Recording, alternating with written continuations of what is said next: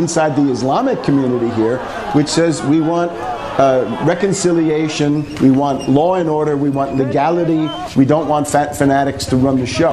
The fanatics are being brought in by the Western powers. So the fanatics are coming in by the Western powers. You're seeing a fair amount of unification among the Muslims there. But let's draw some comparisons, if we may. UN Resolution 1973 for Libya to protect civilians there. Do you think is the grand plan here for Syria that of the Western states to get in there for regime in Syria? And if that is their plan, then what is the point? What is there to gain? Very, very important thing is that this is the most tolerant society in the Middle East. This is one place where all kinds of people live together in, I think, remarkable harmony. And again, it's a very wide variety. Muslims of all kinds, Christians of all kinds, right?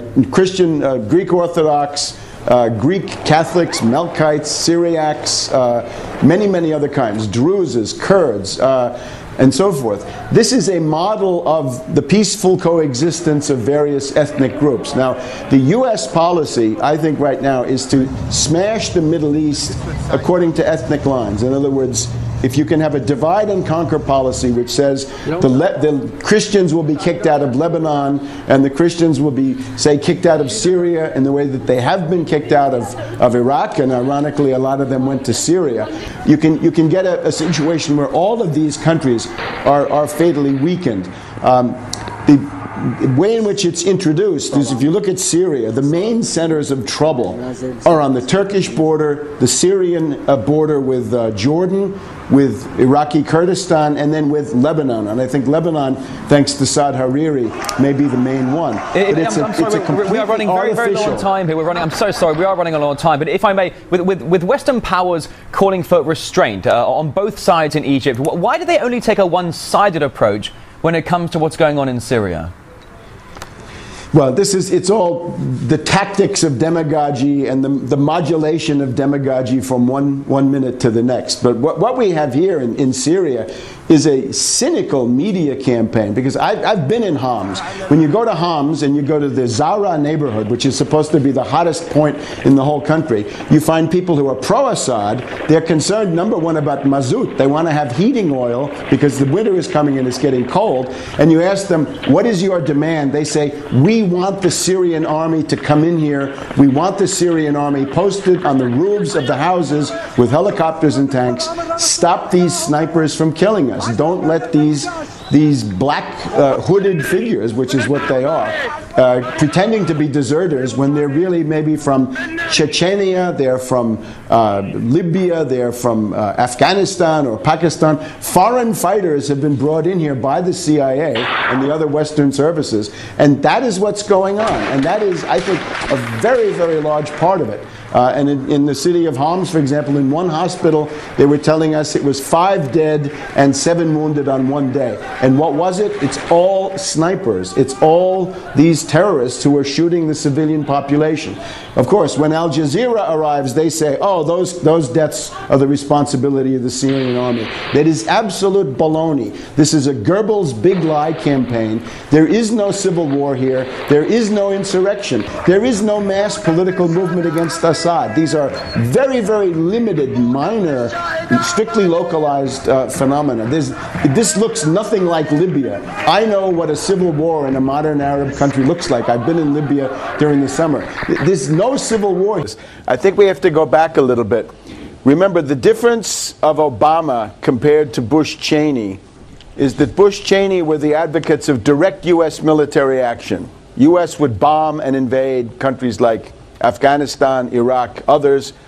With Obama, it's much more nuanced. It's based on deception, dissembling, and treachery. And the strategy is called buck passing. Buck passing means if you have an ally like Turkey, which is showing very disturbing signs of independent action, and then you have a country like Syria, which is aligned with Russia and China, the way to deal with that is not to have a direct U.S. military attack, but to play one against the other. In particular, I'm thinking of 2010.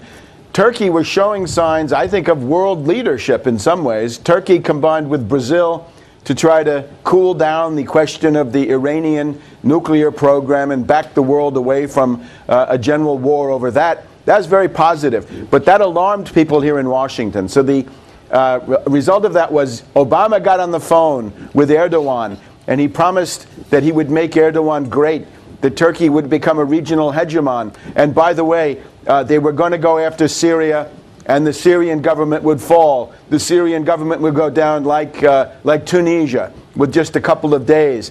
And Erdogan and Davutoglu bought into that, and they've now gone way out on a limb.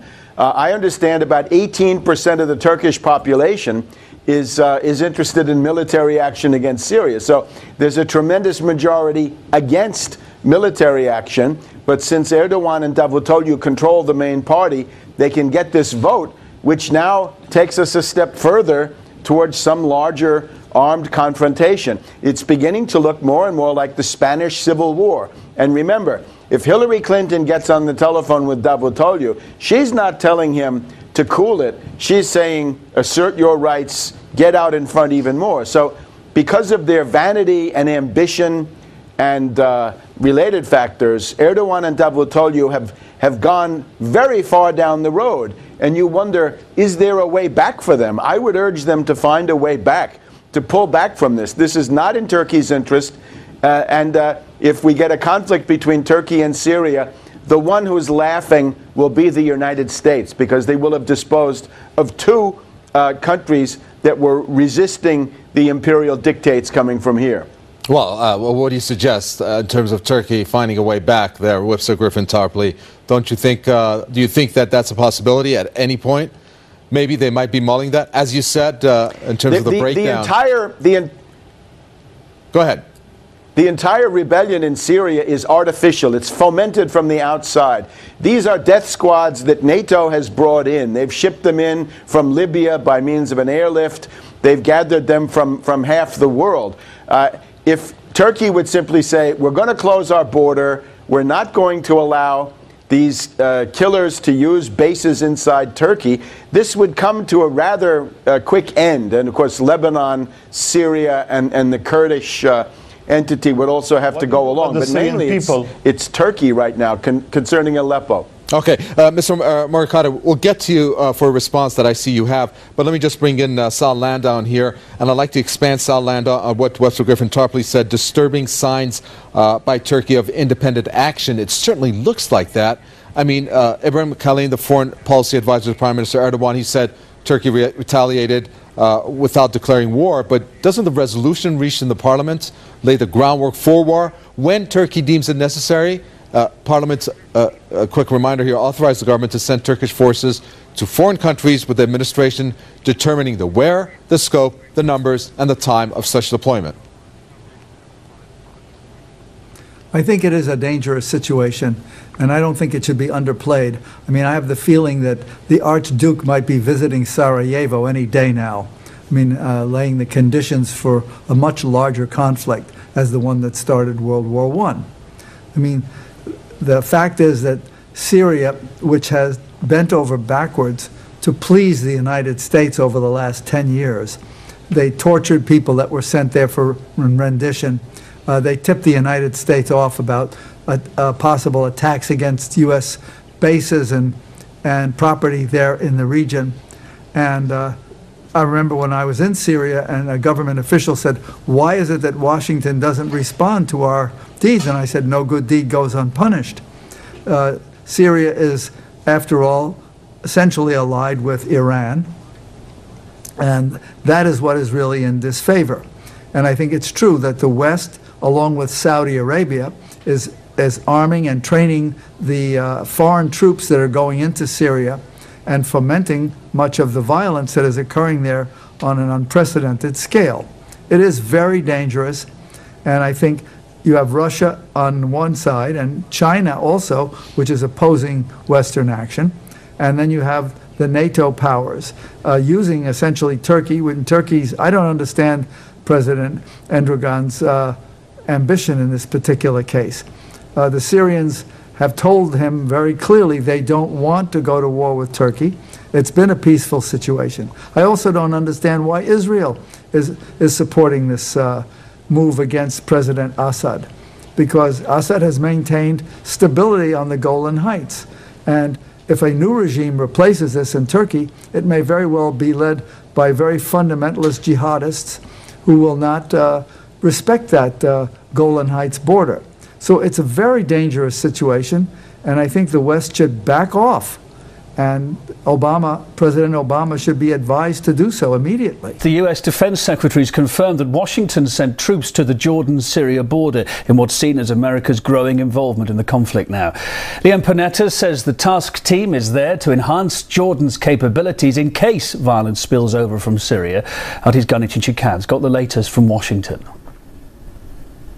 According to Defense Secretary Leon Panetta, they sent the troops to Jordan-Syrian border in case violence escalates in Syria and spills over the border. Leon Panetta did not go into details as to how many troops and so on, but another U.S. defense official speaking on condition of anonymity said the forces are made up of 100 military personnel and other personnel who stayed on in Jordan after attending an annual exercise in May, and several dozen more have flown in since. They are operating from the joint U.S.-Jordanian military center north of Amman that Americans have used for years. The news about U.S. military personnel so close to Syria, that is boots on the ground, of course suggests an escalation in the U.S. military involvement in the conflict, even as Washington pushes back on any suggestion of a direct intervention in Syria. But Jordan is not the only place where the U.S. has military presence. If we look at Syria and the U.S. military presence in the region, we see that Syria is pretty much surrounded militarily. Also, tension is growing on the border between Syria and Turkey after several days of shelling. This Wednesday, Turkey's military chief vowed to respond with more force. That is a day after NATO said it stood ready to defend Turkey. But this latest development with U.S. troops in Jordan comes with the U.S.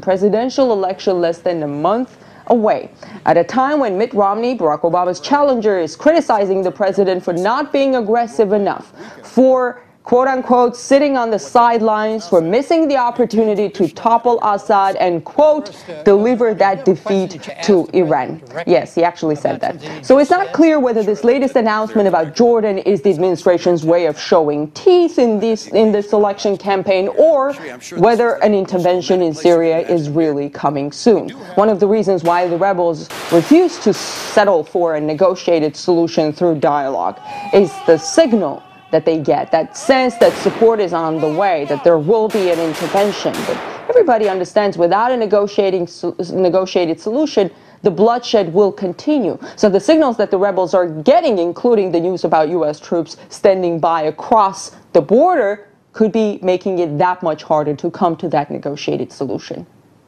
Ghana Chichikan. Well, independent journalist Niall Bowie thinks border protection is just a pretext to press harder for a change of the Syrian regime.